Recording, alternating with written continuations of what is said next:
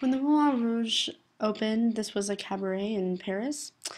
So Henri Toulouse-Lautrec was commissioned to do a series of posters.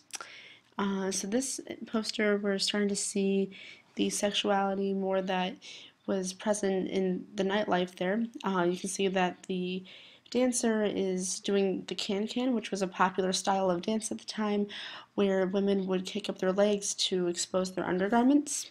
This is the dancer Louise Weber, who was known as La Goulue, which means translates to the glutton, and that referred to her tendency towards drinking. And although Henry was a member of the French aristocrats, he wound up spending a lot of his time at these nightclubs. So because he was almost rejected from the aristocratic society because of an injury to his legs, he would spend a lot of his time hanging out at these nightclubs, these cabarets, drinking absinthe and socializing and watching the mistresses and the dancers and the prostitutes, and he was part of this lifestyle.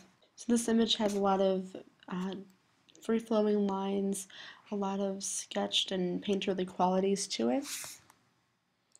You can almost see the skeleton of it and imagine how he was drawing it from the ground up. The style is very expressive, very colorful, and a lot of loose flowing lines that created the image. This is an image of one of his posters for the Montmartre Cafe concert. It was called Divan Japonais. And this image as well was created in the Japanese style. You can see more of a simplification, lots of geometric blocks of colors. This is much more simplified, two-dimensional, and very minimalistic, modern. You can see in her dress these solid planes of flat color. No shading was used here. There are lots of curvilinear details, and this image was going to be displayed in a place that held a similar aesthetic to what you see in the poster. It was going to go very well on the walls that featured different Asian motifs and decorations. This image is of Jane Avril and the art critic Edouard Dujardin, and she is another can-can dancer. And so what's interesting is that even though you see them next to each other, they're not interacting with one another. There's almost a distant quality to it, as you notice that the subjects of the poster are not looking directly at the viewer, they're staring off into the distance. There's a sense of detachment here, and you get the sense that this is sort of a spectator view, and perhaps this mimicked the artist's own sense of detachment from his daily life. So what was cool about these posters is that they helped to have an effect on graphic design in that they were starting to represent the poster as a legitimate art form. So this was just proof that there is artistic validity in creating posters such as these. And as fate would have it, he eventually passed away from his own indulgences in 1901. This image for the publication Harper's Magazine was actually, even another example of the Japanese aesthetic. You can see this asymmetrical image. You can see that kind of the center point is right over here. In that, another example where the artist has depicted the people not looking directly at the viewer in the poster. So that's interesting. You're seeing again much of the planes of color, the flatness, you get just these sections that are just colored in, these shapes of vibrant, pure color. Even in the background, there's very little shading going on. You've got just the ceiling and the walls, they're just covered in, another color that is also present in the image. So you're starting to see that these images are looking very cohesive because the colors are present in multiple different parts of the image. These are done by the American artist Edward Penfield, born in 1866. So he went to Paris to study art, and he was appointed to be the art editor at Harper Brothers in 1891. What I noticed about this image is that it's metaphysical in the sense that they are the passengers who are very well dressed and riding this inner city bus are actually reading copies of the very magazine that this image took the cover of. So they're reading Harper's Magazine, sort of suggesting to the viewer that when they see this cover, that these very well-dressed, aristocratic people are reading that same magazine. So you could argue that it's a subliminal message, but they're not really trying to hide anything. You can essentially see that the Japanese style made its way into all sorts of Art Nouveau images at the time, whether it was by an American artist or a European artist. And the Japanese style meshed very well with American art because Americans prided themselves on having very realism images, and the Japanese art style was straightforward, to the point, unembellished, simplified, and that really spoke to the American artists of the time. So it's easy to understand why they employed this style throughout their posters. It's very iconic because of the very stark use of color, very separated lines. This is an image that would be able to be noticed from farther distances away because you don't have as much detail going on. You don't have as many motifs and decorations within the image. So now we're going to start to talk about the differences between how women were portrayed in Europe versus how they were portrayed in the advertisements in America. So in this image you see a very sexualized woman. You can see that she's barely kept inside the dress that she's wearing, that the straps are flowing and falling all around her, reflecting the swirling lines in her hair. So you can see this repetition in this style of art, that everything swirls together. The hair is definitely iconic within all these Art Nouveau images, and these swirling lines kind of lend themselves to that sort of energy carried throughout the image. So the idea here with the Waverly Cycles poster is to create the sense that riding this bicycle was a very leisurely activity that beautiful women were taking part in. They really glamorized the appearance of having the time to go to the park and dress nicely and ride these cycles. This poster was actually commissioned by a British company who, of course, hired Mucha, as you cannot mistake his style. This image almost lends itself to a dreaminess. The woman is kind of staring not straight ahead as if she's actually cycling, but kind of lost in her own daydream, if you will. And the way that they were able to get away with featuring such nudity and such provocativeness in an image like this was that they're portraying this woman almost like a goddess, almost like a piece of artwork.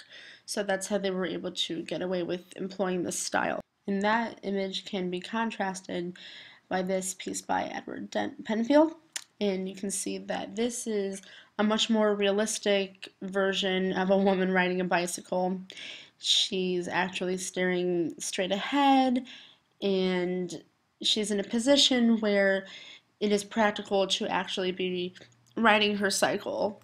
And this is much more utilitarian, much more practical, much more cut and dry, much more typical of American art at the time. So this is happening a little bit after the Industrial Revolution, where women are afforded more freedom and having more ways to take charge of their own life. They're having the freedom to have leisure time and to be riding these bicycles, and they could take these on the streets and just follow the rules. And this was also advertising an invention called the safety bike. So being out there, being able to ride a bike, this offered women a lot more freedom. This image is by Will H. Bradley, and this is yet another exemplary piece of Art Nouveau artwork. You see that the text is clearly matching perfectly with the illustration. And when it comes to the colors or the curvilinear lines, you definitely see how these have a huge interplay, and it's almost like the font was designed specifically for this image here. Another stylistic preference of the Art Nouveau is these interlocking O's. Almost looks like a Celtic knot, or one of those motifs that you're seeing in Mucha's artworks. So you see that the red and black in the text and the subheading is present in these long flowing robes that the women are wearing. Again, you're seeing an unmistakable Japanese influence here. So in England, this is when there was starting to become an intersection between fine art and advertising. So we're seeing these iconic images, these pieces of fine artwork, and these were done, a lot of them by Sir John Everett Millais. And what they would do was take these images that were bought and add in the text that's advertising the product, so the logo, and then also making sure that you see the presence of the transparent soap. So these were kind of added in almost like modern day Photoshop, if you will, to bring back the relevancy of the advertisement while still being able to use a piece of fine artwork that was a little bit too nice to be created simply for the sole purpose of just having the advertisement. So it's a piece of artwork in its own right, but recycled into an ad once we have the addition of the text as well as the product. This work of art is done by Aubrey Beardsley, and he was a young artist who was sought after for working with an art journal called The Studio. And he himself, Beardsley, embraced the French symbolist principles. And this is part of a parallel movement called the aesthetic movement. So this was centered among a very decadent art style. They were more interested in enjoying the visual appeal of art rather than its historical origin, more of an art for art's sake. They also had a fascination for very provocative, sexualized images, and also a tendency towards the supernatural and mythological. So this image is called I Kissed Your Mouth, and what is nice about this is that it's black and white, so these were able to be reproduced with very inexpensive methods. It didn't take a lot to create these images, and as a result they were able to be widely circulated. You can see a lot of very thin lines mixed with lines that get increasingly enlarged, but also tapering to kind of create the depth and illusion here. And this is depicting an image from one of Wilde's performances, the play Salome. This was published in French in 1893, and it's a reinvention of John the Baptist's execution. And it's done a little bit differently. There's lots of sexuality and macabre imagery in it, and so even though this image doesn't directly correlate to the play, it is kind of suggestive of the content of it. So again, these images can be created by the line blocks because of their simplicity and their ability to be reproduced. And this is another example of one of his works. You see an elongation of the figures, an almost unnatural ideal form of the body, and a lot of decorativeness, and a lot of, different playing around with different lengths of the line. So when you have thicker widths versus the thinner widths, it kind of creates balance in the image and idealism. This is another one. You're seeing the motif and the swirling lines on the side that kind of mimic the swirls in the hair. And finally, we have some images of the rare commercial work that he did for the Avenue Theater, and you can see here that the text is meant to look like the Asian style calligraphy, and that's one of the first times that we're seeing that. So though Beardsley was imprisoned shortly thereafter, you can see the enormous impact that he had on creating this new aesthetic style.